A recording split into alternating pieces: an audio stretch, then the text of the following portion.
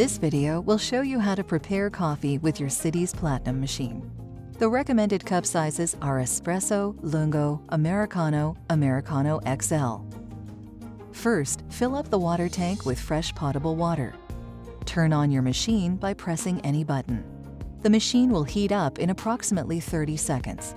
The beverage buttons blink during this time and will become steady once ready. Note that during heat up, you can press any coffee button.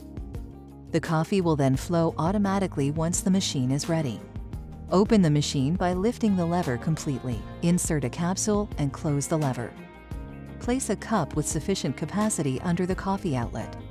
Note that to accommodate a recipe glass, you need to lift the cup support. Press on the corresponding coffee button. The brewing process starts and will stop automatically. If you wish to stop the flow or top up your coffee, press again. Remove the cup. To eject the capsule into the used capsule container, lift and close the machine lever. Thank you for watching. Enjoy your Citiz Platinum machine.